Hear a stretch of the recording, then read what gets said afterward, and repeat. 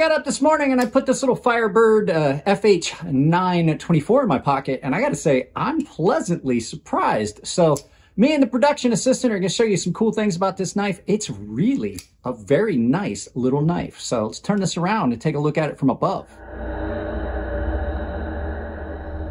The new production assistant is familiarizing himself with the studio, so we'll get back to the knife in a second.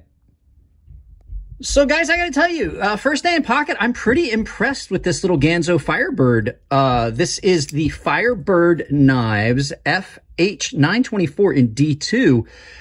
And it's a pretty good little knife so far. I had some cardboard, you know, we had to get stuff for the puppy. And so I had some cardboard to cut up, and I've been cutting up cardboard with this.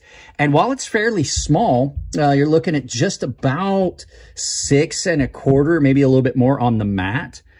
It screams through cardboard really well. It's got some pretty good behind the edge geometry. So you're looking at a sheep's foot D2 blade that is not real big. It's probably about 3 inches-esque, you know, 3 inches-ish on that. And then done in a reverse flick only. Oh, I missed it. Reverse flick only. And the action on it is really good. It's not quite drop shut, but it absolutely is really good. It's just, it's got some pretty good bearing action. But I have not taken this apart, changed out lubricant like I typically will later on. Lockup seems pretty good. The lockup is nice and tight. You've got good purchase.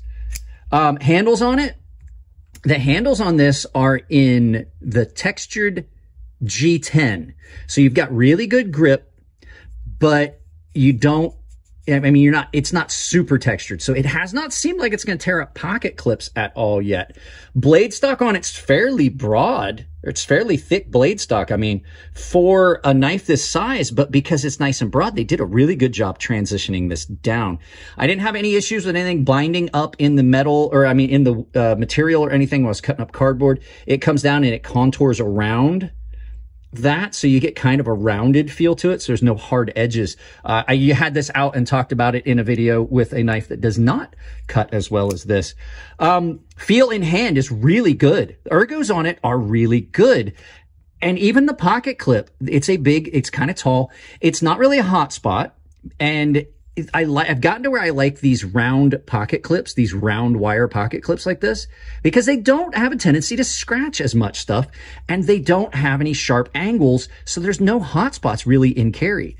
It does not have a forward choil, but even though it doesn't have a forward choil, I've found myself several times today getting way up on there, all the way up and on it like that, and doing heavy cutting, because then I can get I can get 4 fingers. This is a 3-finger knife for me, but I can get all the way up on it, and I don't feel like I'm in danger of cutting myself. So ergos on it, really, really good. Access to the lock bar is really good, and I don't feel any hot spots. The other thing I wanted to point out is this has a really cool look to it.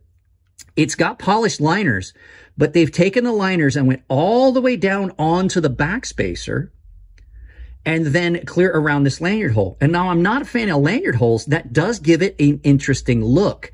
And then they've done one other really, really good thing I do like, and that is where this pocket clip is removable and like reversible. There's a placeholder, and it's a very nice placeholder. It's not just a screw. It holds that spot completely and prevents anything from getting in there. So if you get dirt and stuff down in this, you would typically have to clean it out, but you've got that placeholder for it, which absolutely adds to some of the aesthetics. It's a little pop or a flash of shine right in there. So I haven't had any issues with it. I have not taken it apart and cleaned it. The pivot still seems tight. I've been playing with it a lot. So we're going to put this in pocket and carry it for a few days and see how it does. So I'm gonna turn you guys around and send you out about your day. But first, I'd like you to remind you, check out Coffee Brand Coffee. They are absolutely a sponsor of this channel, but they are a great company, money back guarantee, roasted on demand, delivered to your door, and they don't take any political leadings. So that's 4,000 plus 5-star reviews. All right, let's turn this around. So far today, pretty impressed with this little knife. I am digging it. It absolutely, the Ganzo stuff, the Firebird stuff, their line of knives that they've come out with recently, I have been pretty impressed. This is a great little knife. It doesn't appear to be anything close to some of the knockoff stuff that they had, the knockoff-esque copy stuff that I had done in the past. So yeah, I'll put a link to this down below. It's a really good little knife if you're looking for a good little work knife. So guys, that's it on this one. Just a first day in pockets. I am digging it. So if you like the video, give it a thumbs up. If you don't like it, give it a thumbs down. Tell me why. I can't change the content if you don't tell me what you don't like. If you want to support the channel, as simple as like, share, subscribe, drop a comment. If you want to support the channel financially, I've got a bunch of ways. Tempered Trail, Coffee Brand Coffee, both channel sponsors, both share a coupon code of Crazy Sharp, all one word, capital C, capital S, Crazy Sharp. Saves you 5% at checkout.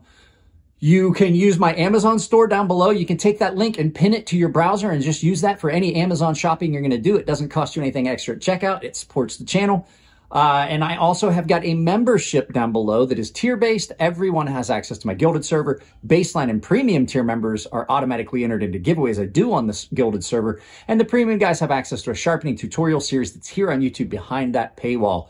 Guys, that's it on this one. I love you all. Keep it clean in the comment section. If it's your birthday, happy birthday. And I'll see you in the next video.